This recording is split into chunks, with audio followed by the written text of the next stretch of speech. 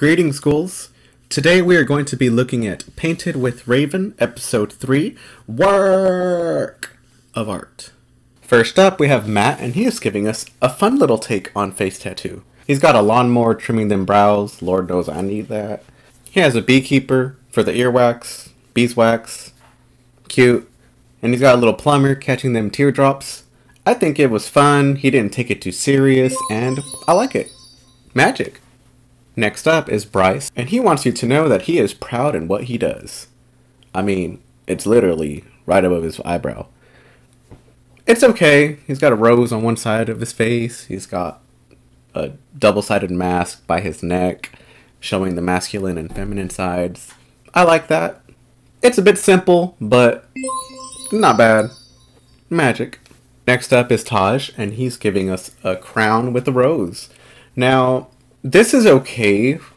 However, Raven asked if this was all done freehand, and he did say that he used, I believe he said, stamps for the crown. As soon as he said that, I was like, nope. I feel like the artist, I mean, you can use things to help you somewhat, but for something like a creative face tattoo, it's just not cutting it. It's gonna be tragic. Next up, we have Jamon, and he's taking us back to his roots, y'all. He's got Ghana on his head. Her hair is going into the shape of Africa. I think it's a pretty cool idea. I think it looks great, and this is magic. Next up is Ryan, and she is giving us a story. She's got a hand with some fabulous nails, holding a makeup brush. She said how that pulled her out of a rut and essentially saved her. And she's also dedicating this to her mom, and she's got the vines going up over her face. She's got elements of her mom's story. She has an anchor showing that she was in the Navy. She said that she's also part of the LGBTQ plus family. And I think this looks great. Magic.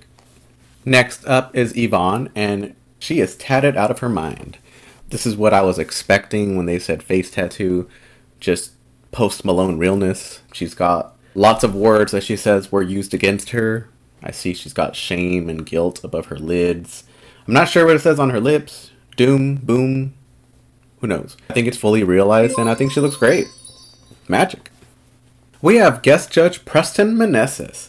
He's done makeup for Rihanna, Kim K, and Miss Jackson if you're nasty. For their main looks this episode, each of the artists were given a work of art. They had a fight amongst themselves as to who gets who, and they have to do a recreation of that piece of art. Give us their best take on it. Well, girls, it's FaceTime, and first up is Jamon, and he is giving us a Sesame recreation. Is this giving you apples with wine? For me, not so much. I know he tried to spice it up and make it more, the shapes not so literal. However, you completely lose what he's going for, and Raven said that the wine bottle by his head looked like a fishtail. And I agree. And the colors, just to me, it looks a little bit messy. I applaud him for trying to create a basket with the brown toward his chin. I think that's pretty cool. Now, I think what would have helped was if maybe he had the bottle, the shape more cylindrical and like up higher on his head, just to give a more seamless pour. And maybe one of his eyes could have been an apple. Just playing with the shapes to where you can at least tell that it was an apple. For me, I'm not feeling this. This is going to be tragic. Next up is Yvonne, and she is giving us a Kandinsky. I think this looks fantastic. I think the colors are really vibrant. They pop. I love how she played with the shapes. She met the assignment. She looks good. She played with different contours and shades, and this is going to be magic. Next up is Ryan, and I'm excited to see what she has to bring this season. She's giving us her rendition of a Monet. And although it's pretty in the terms of all the colors that she used, to me it's not fully realized. I like how she did the fish. I like how she gave us some 3D dimension on the sides of her face. But it's just looking a little amateur. If you were to show me this, would I get Monet from it?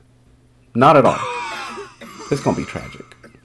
What I think she could have done is completely submerged her face in blue, giving us an underwater fantasy. Maybe if she's trying to give a lily, put a lily pad underneath it. Just give us more water, because I think that's what was missing with this. Take us underwater, and I think it would have popped all the more.